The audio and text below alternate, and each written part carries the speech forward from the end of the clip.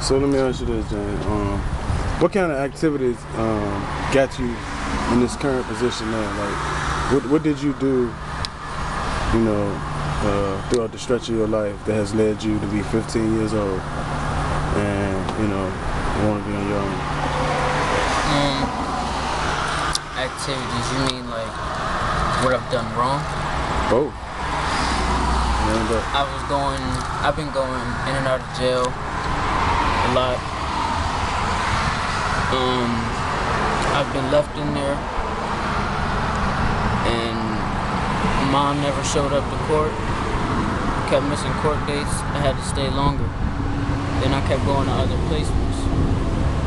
But I done wrong when I first got on probation for breaking and entering and grand larceny, which what I didn't do, but I got blamed for. And I just been in trouble since I got on probation.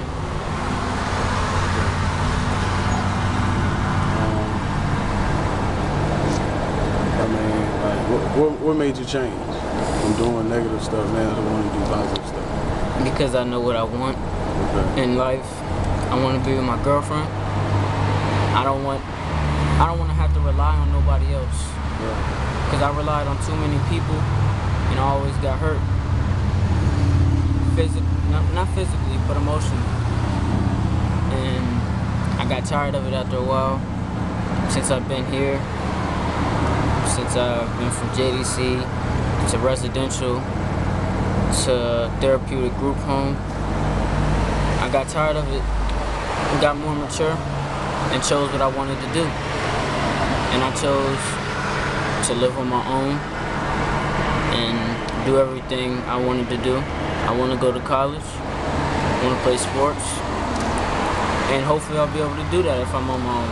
I wouldn't have to rely on nobody else doing it for me. Wow.